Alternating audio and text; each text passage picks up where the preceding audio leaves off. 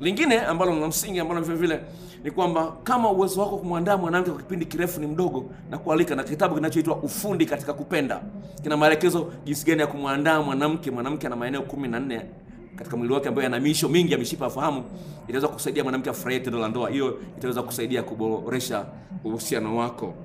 Niingia kwenye swali lingine, hilo nimeliongea kwa muda mrefu sana, ambalo nimelipa kichwa cha habari: mke asipojibana haoni utamu. Nitarudia: mke asipojibana haoni utamu. Dokta, mimi ni mwanamke mwenye umri wa miaka 28. Mume wangu hajui kuniandaa na naona kama ananitumia tu kwa faida yake yeye mwenyewe. Sisikii raha yoyote. Alafu kiumbe chake chembamba. Kwa hiyo wakati wa kucheza ngoma ya wakubwa najibana viungo vyangu vya uzazi angalau nipate raha ile ninayoitamani. Unaona, ametumia neno angalau. Maana yake hataki kumsaliti mume wake, anataka afurahie ngoma ya wakubwa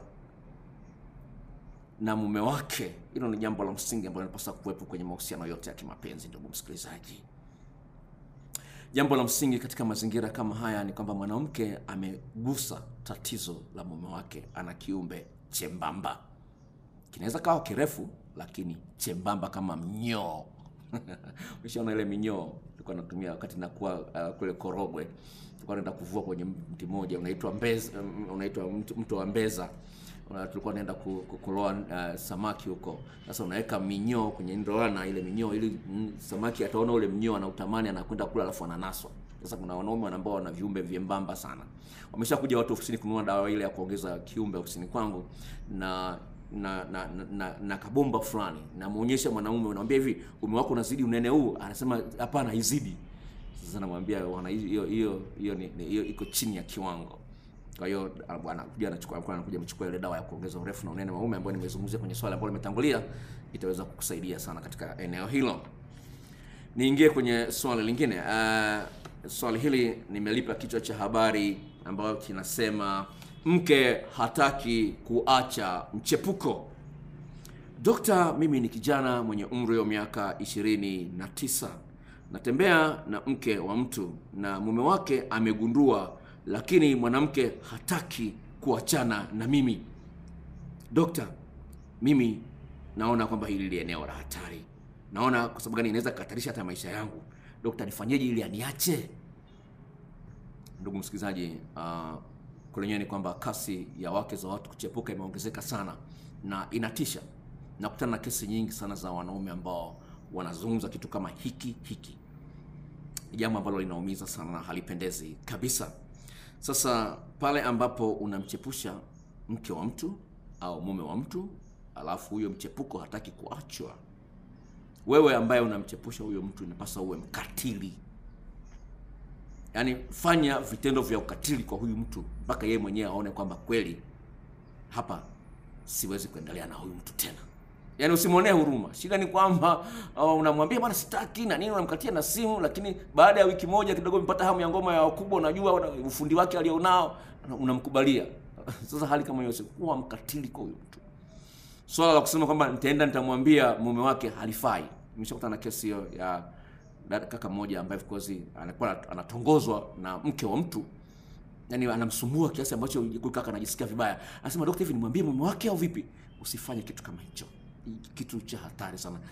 Jisimamie wewe kama wewe, kwa sababu huyu hata kuwa wa mwisho kukutongoza wewe kama mume. Inawezekana wewe ni handsome sana. Kwa hiyo ni jambo ambalo ulipige vita.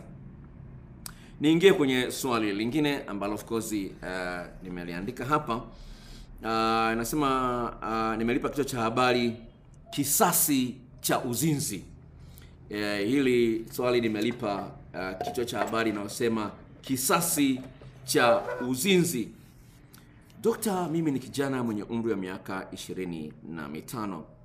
Mke wa mtu anayenizidi umri anataka kucheza ngoma ya wakubwa na mimi. Anadai anataka kulipiza kisasi kwa mumewe ambaye alishawahi kumsaliti. Dokta, unanishauri nifanyeje?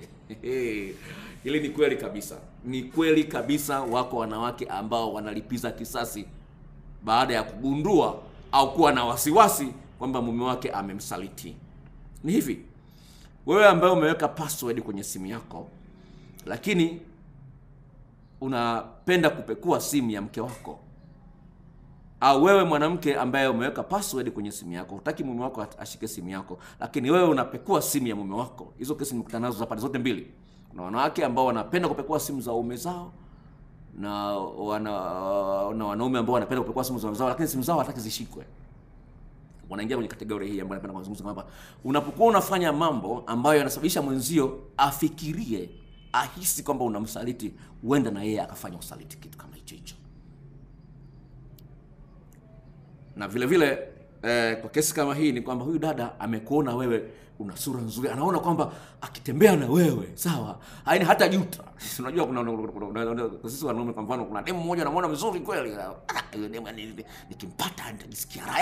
Yani kwenye kumbukumbu zako unaweka kwamba nishatembea na demu mzuri, kama huyu naye ananibabaisha nini, huyu naye ananibabaisha nini, na huyu naye kimeo ananibabaisha nini, nishatembea na watu wazuri kuliko wewe. Baba nimepata simu moja kutoka Arusha. Dada mmoja analalamika mume wake anamsaliti, anamwambia sasa wewe unababaisha nini? Natembea na watoto wa Kinyarwanda wazuri kweli kuliko wewe. Ni mke wake wa ndoa, lakini anamwambia na watoto wa Kinyarwanda huko anaitamani, wewe unataka kunibabaisha nini? Unaweza kuona vitu kama hivyo. Kwa ni mambo ambayo of course yapo na yanaumiza watu wengi sana, lakini lazima yashughulikiwe kikamilifu ili kujenga mahusiano ambayo yanajenga furaha na amani tele. Kwa nini nakwambia ndugu yangu, kama nilivyomwambia kaka mwingine pale, ni kwamba ni jambo la msingi sana uepukane kutembea na mke wa mtu. Ni jambo la hatari sana. Ni jambo la hatari sana. Kwa sababu gani? Na kwanza utashindwa kuwa mwaminifu hata kwa mke wako utakayempata. Utapata shida.